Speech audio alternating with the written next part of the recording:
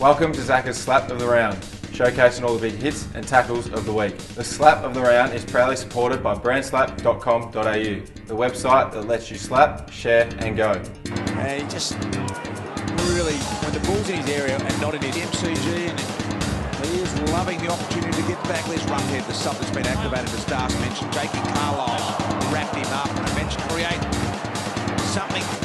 57-point lead. Here's the Carlisle injury. Doc Larkins. Yeah, just still downstairs having the injury assessed, the right knee. Reema's all. Thanks for watching Zakka's Slap of the Round. We'll be back next week for more big hits. In the meantime, get slapping with your logo, message and idea. Visit brandslap.com.au. Slap, share and go.